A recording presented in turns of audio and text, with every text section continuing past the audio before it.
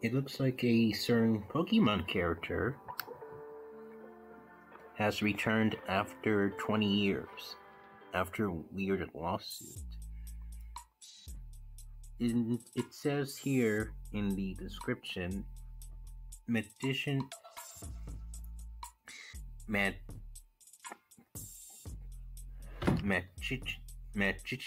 and illusionist Uri Geller has given Pokemon permission to use the character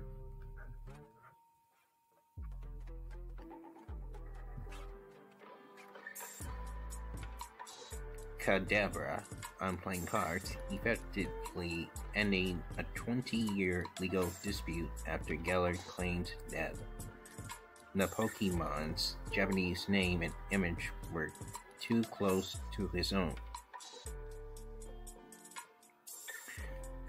Geller sued Nintendo over Kadabra in 2000, seeking damages and insisting the card stopped being used in sets, with the character last appearing on a Pokemon card in 2003.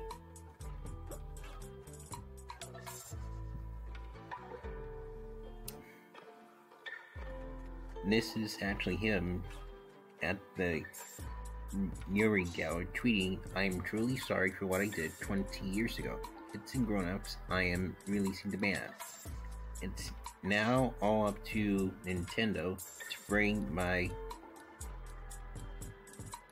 Kadabra Pokemon card back. It will probably be one of the rarest cards now.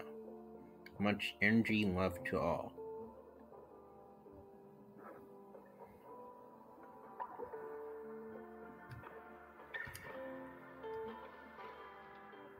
And Pokemon fans were happy and rejoice.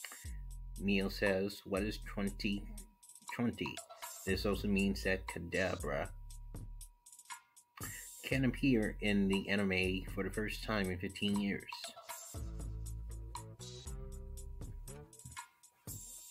Then BLM tweeted, "Kadabra is finally free, but anime Oregon is still in prison."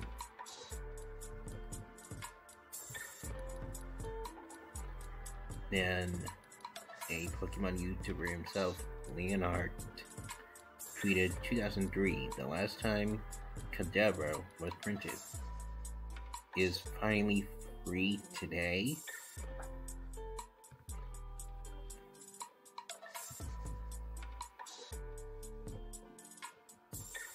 Then Neil tweets this, "Kadabra is free, but this poor soul has been in prison for the past 23 years for a crime it didn't commit. It's time to end this pain and suffering. Hashtag free Oregon."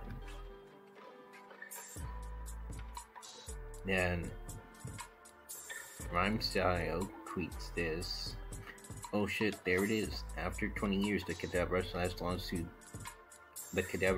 lawsuit / ban ends. 20 years. In case you have no idea, Kadabra has disappeared from Pokemon due to a lawsuit. I think the last Kadabra card came out Live Skyridge in 2003.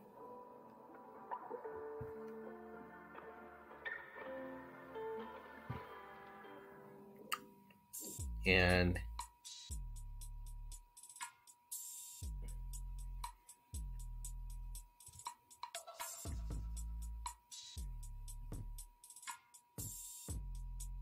this is like one of the most interesting things that I ever found. Now, I have never been a card collector all my life, but I have watched a Pokemon TV series. And never in my life would I have to hear that there was a lawsuit that happened over 20 years ago over the name of a Pokemon. I mean, what? Why?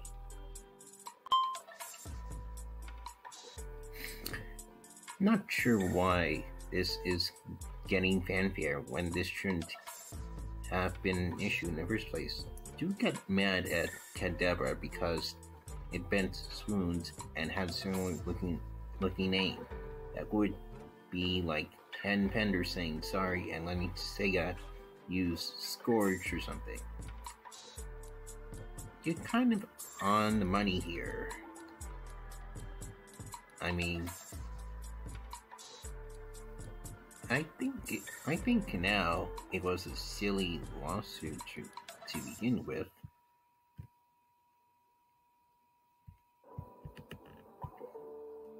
But you know, it's fair to see other people in his position are usually too proud and stubborn to admit they're wrong. That's why it's being appreciated. The man lies professionally about using brain powers to perform a magic trick that any magician will freely tell you how to do. Let's not give him too much kudos for honesty.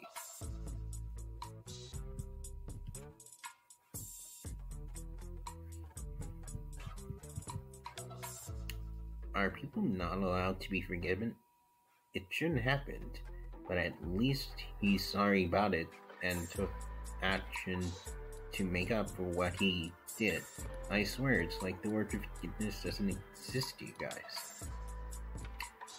And then another person replies, when he still calls it his Kadabra card, the apology kind of feels half-assed. Not to mention, it took him 20 years to apologize for getting angry over Pokemon. Well, that's something, you know. Why did it took him 20 years to finally apologize? I just think that it seems completely weird that a professional magician is apologizing after 20 years.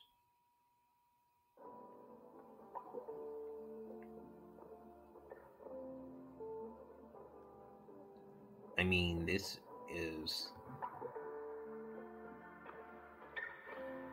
is quite insane, you know.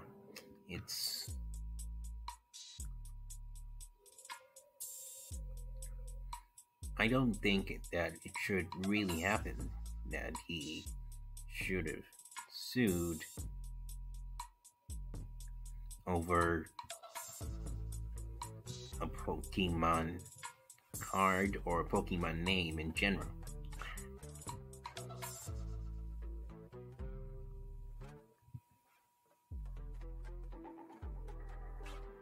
I mean, seriously. How?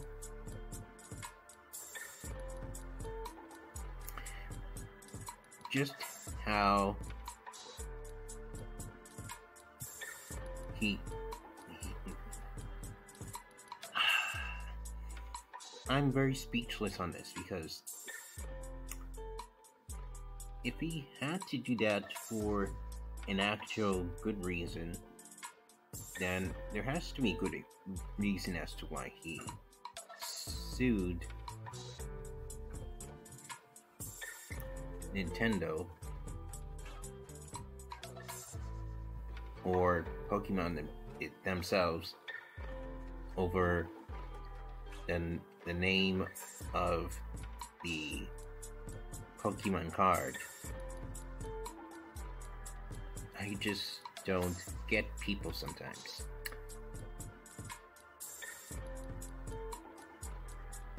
If you're truly sorry for what you did 20 years ago, why didn't you apologize way earlier? Instead of, like, thinking about the lawsuit that you probably lost 20 years ago. I'm going to check that blog very, very soon, like in a matter of seconds.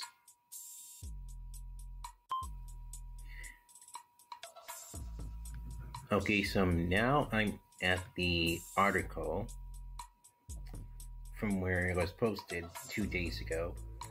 It says why there hasn't been a Kadabra Pokemon card for almost 20 years. There hasn't been a Kadabra Pokemon card for almost 20 years, and it's all thanks to illusionist Uri Geller.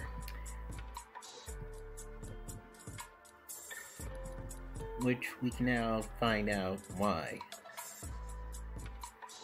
Kadabra hasn't appeared on Pokemon cards since the early 2000s, and it's all thanks to spoon-bending illusionist Uri Geller.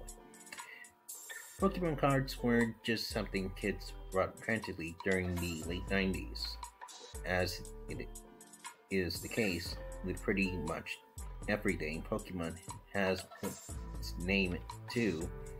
The TCG has continued to grow and evolve into something bigger than the franchise's creators could have ever imagined.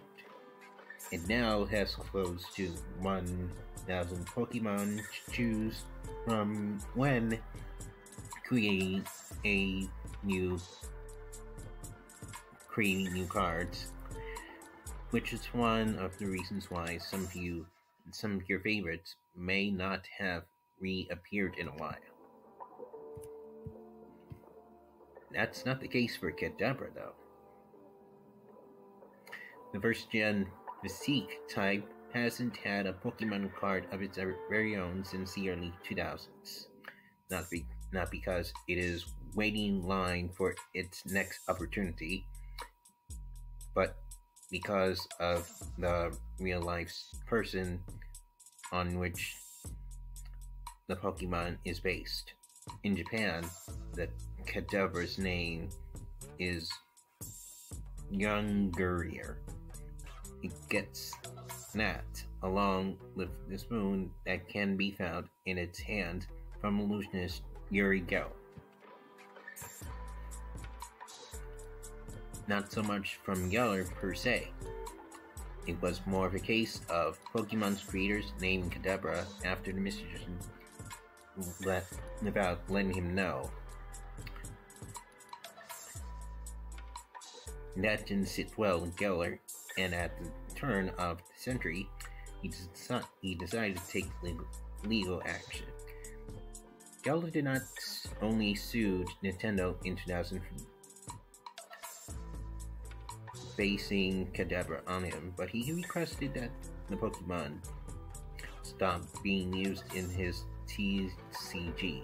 Here we are 20 years later, and it would appear that ruling still stands. Since Kadabra is the male Pokemon in an evolution chain including Abra and Alakazam, Geller's lawsuit has proved problematic for 3 Pokemon rather than just one, even though both can still appear in the TCG. Their illusion is problematic since Kadabra can't join them. There have been a couple workarounds over the years, though. Abra was included in the Mysterious Treasures set. Pokemon eliminated the problem of Kadabra's absence by giving Abra the ability to leapfrog, and it evolved straight into Alakazam. As for Kadabra's evolved form, it has also appeared sporadically over the years. However, whenever it does make an appearance, it's as a basic Pokemon so that it doesn't need to have evolved from a Kadabra. Alakazam has appeared as an X and a V in this way. Needless to say, Kadabra cards are pretty hard to come by in 2020, not as hard to find as the world's rarest Pokemon card, though, which is actually pretty boring.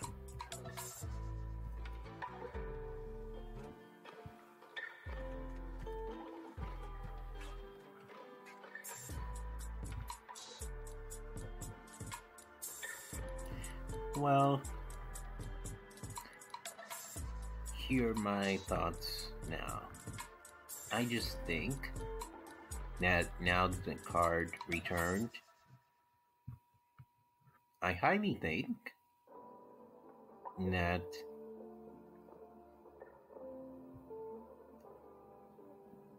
that Uri Geller made a pointless lawsuit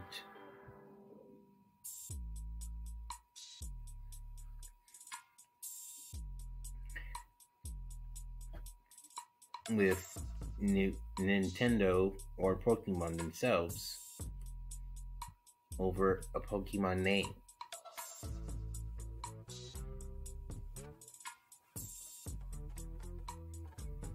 I mean, why would you sue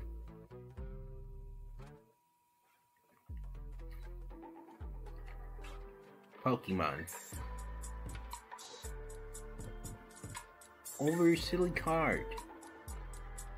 Over a silly Pokemon card? Like, are you really a stupid idiot? Because you can't just sue somebody and claim the name of the Pokemon as your own, which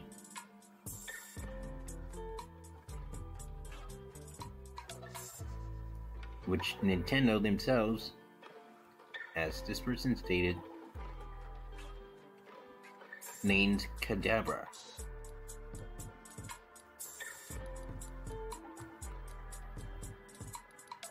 And he thought that Kadabra was him, and I'm talking about Uri Geller, which it wasn't.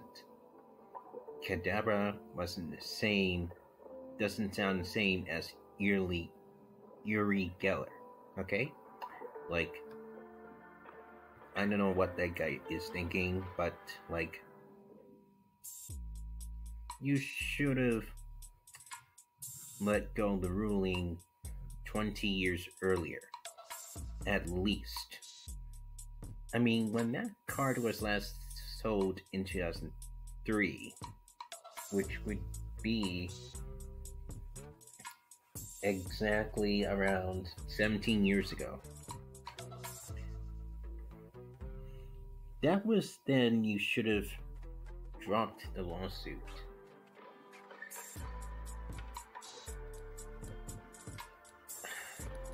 Sometimes I don't get people. If you don't know the pop culture of the internet, or in this case, the pop culture of the toys and games, then clearly you need to learn a lot more from us in the 21st century before you start making pointless lawsuits.